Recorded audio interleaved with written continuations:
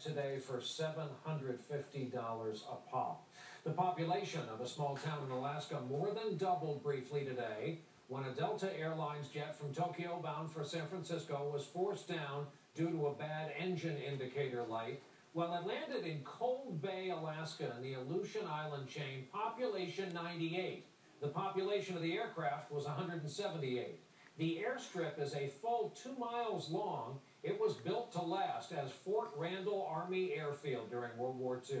A viewer sent us this photo of the jet sitting there on the tarmac. Passengers were allowed to get off the plane. Imagine that. They were allowed to stretch their legs in the community center at the airport while the airline sent a backup plane from Seattle, which arrived late today to pick them up. And tonight we're happy to report they're all on their way to San Francisco.